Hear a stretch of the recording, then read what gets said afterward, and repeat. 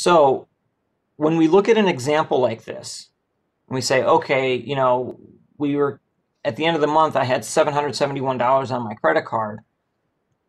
Interest was only $11. That doesn't seem like a big deal, right? It doesn't seem like that's very much. Okay.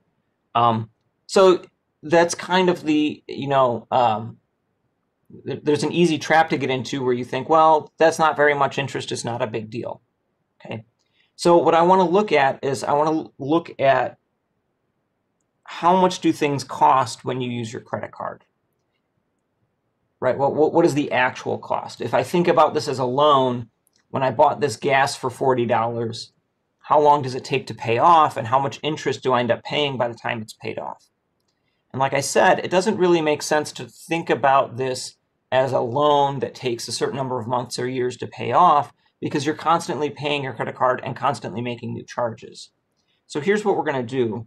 We're going to look at minimum payments, okay? Because if you paid off your entire credit card every month, you would pay no interest. So your $40 gas would cost you exactly $40. So what I want to do is look at the far end of the spectrum. What happens if you only make your minimum payments? Okay, and I've looked at a few different credit cards and their minimum payment terms, okay, and they're all a little bit different, okay.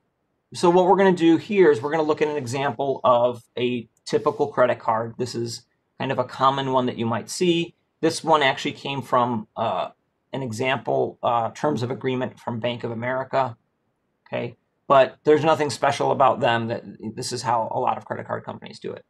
So this is how the minimum payments are computed. They will either charge you 1% of your balance plus the interest charges for the month plus any late fees, or $35, whichever is higher. Okay. So if I carry kind of a low balance, like if I look at this last one, okay, and I say, well, 1% of $771 is going to be $7.71. And if I add the interest to that, I'm looking at right around $19. They're not going to charge me $19. They're going to charge me just a straight $35. The idea is that if your balance is kind of low, just pay at least $35. Okay. We're going to look at an example where we carry a higher balance. So we use this other more interesting one. Okay. And if you carry a low balance, you're probably not the person that's really worried about the high, financing and interest fees. Okay. It's usually when you end up carrying a high balance and you're just making minimum payments for a while. That's where things rack up. So what we're going to do is we're going to look at an example of a credit card with a $5,000 balance. We're going to use that 24% interest rate, which is fairly common. And we're going to use this minimum payment terms above. Okay, so if I want to look at the interest for 1 month, and just to make things simple, let's just suppose we have a $5,000 balance all month long. Okay, so we're going to use this as our average daily balance also.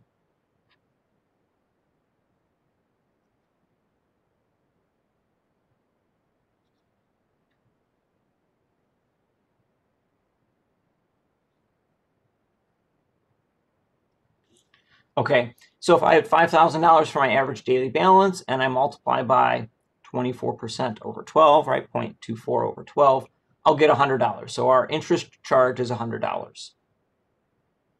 Okay.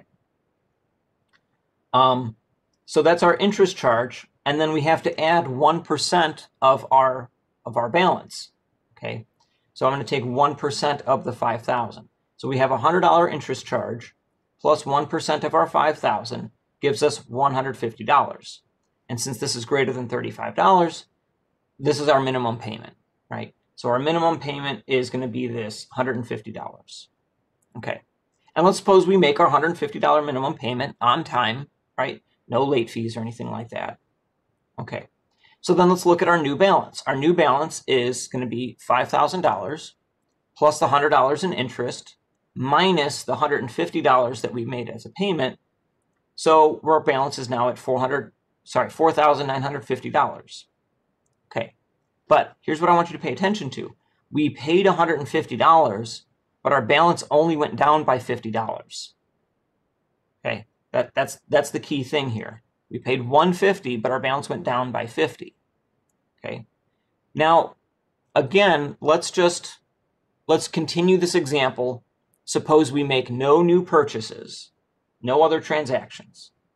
So the next month our balance was $4,950 the whole month, and we repeat the same thing. I'm going to take my interest percent of my $4,950, and I get $99 as my interest charge. Okay.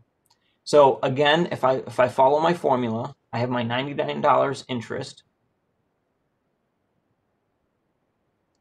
and then I have my 1% of balance, and I come out with $148.50. And again, we make our minimum payment. So our new balance is going to be our previous balance, $4,950, plus the $99 in interest, and minus the $148.50 that we paid. So our balance is now $4,900.50. Okay. So again, we paid $148.50, but our balance only went down by $49.50. Okay. What I want you to notice is that 150 is 3 times 50. Okay. 148.50 is 3 times 49.50. So if we're only making minimum payments, we end up paying $3 for every dollar that you owe. That means that if you buy a pack of gum for $1, then you have to pay $3 for it to actually have it paid off, right? If you're only making these minimum payments. Okay. Now, different credit cards might be different, right? If your interest rate is not 24%, the story changes a little bit, but it's not going to change by very much. This process is the same. If you're only making minimum payments, you can expect to pay roughly 3 times as much for everything that you buy, all right? So like, you know, if you're going shopping and you see something on sale and you're like, oh, that's 20% off, I have to get it now. And you throw it onto a credit card that you're only making the minimum payments on, it's like, oh wait, now triple the price. That's what you're actually paying, okay? So that's the danger with credit cards, okay? You can go from, you know, if you paid off everything every month, then your $40 charge costs you $40. If you're only making minimum payments, that $40 gas costs you $120, okay? And that's, you know, that doesn't seem like a good deal at all, okay? All right, so that's a little bit about credit cards and a little bit of warning there.